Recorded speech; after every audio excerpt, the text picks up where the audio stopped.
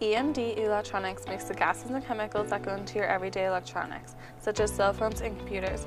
They ship them out to their customers in cylinders that can be up to 40 feet long, so they can make everyday electronics. 200 cylinders are shipped daily. They also have to purify the gases on the site because the customers require certain amounts of purity in their products for them to work correctly. In the RDO building, they have scientists that create the gases and they purify them in the clean room. The products that these scientists make take 5 to 8 years for it to become mass-produced. Products from companies like Apple and Samsung had been developed years before their release. In the West building, they control an electrohydraulic process that separates the chemicals to make them more pure to work with. The most important thing in this process is to stay consistent. If one batch is more pure than the other, the companies cannot do the same process with them, which will make the electronics work differently. Meet the faces of EMD Electronics. My name's Neil Rex. My name is Eric Dreyfus. Nicole Hunsaker. Kelly Pernetta. My name is George Uppenavage. My name is Sheila Quick. My name is Dan Terrell. My name is James Nelson. Hi, I'm Chris Fowler.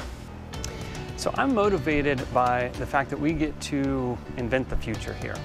What's so cool about manufacturing? The neat part about manufacturing is at the end of the day, you get to go home having created something tangible. It's a piece, something you could put your hands on.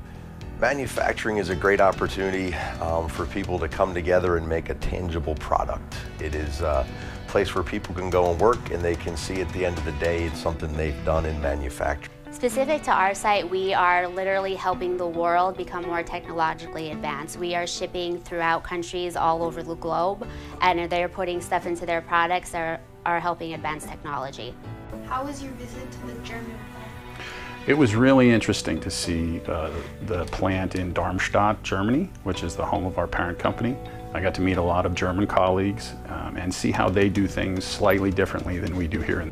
I think it's an excellent program for students in middle school to already be aware of what is out there as far as manufacturing. EMD's goal is to create the future one step at a time.